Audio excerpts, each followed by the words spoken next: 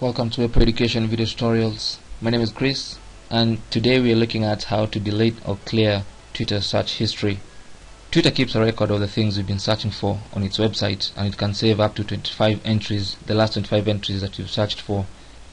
When you go to twitter.com and sign into your account, and then you just put the mouse cursor here and click on the search box once, you'll see a list of the things you've been searching for on Twitter.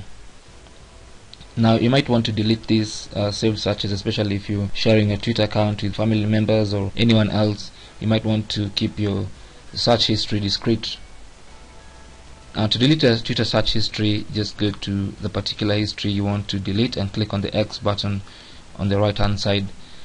You can also clear all of them at once by clicking on clear all next to recent searches, and that will clear all the searches that you've made on Twitter. So that's how you can delete or clear your Twitter search history.